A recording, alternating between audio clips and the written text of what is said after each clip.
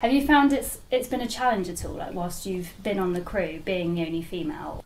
How was that, sort of stepping into a role in a lifeboat station that is quite male dominated? Has it ever come up as an issue? It was quite intimidating at first because I've been raised by a single mum. I've got a sister.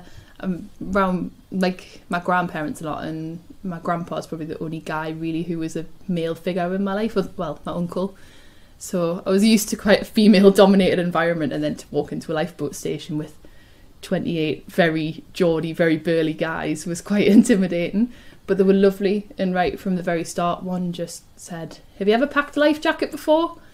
I was like, "No." He went, "Come on," and just got me stuck in straight away. So it was great. Ended up with 28 older brothers. Which was quite nice.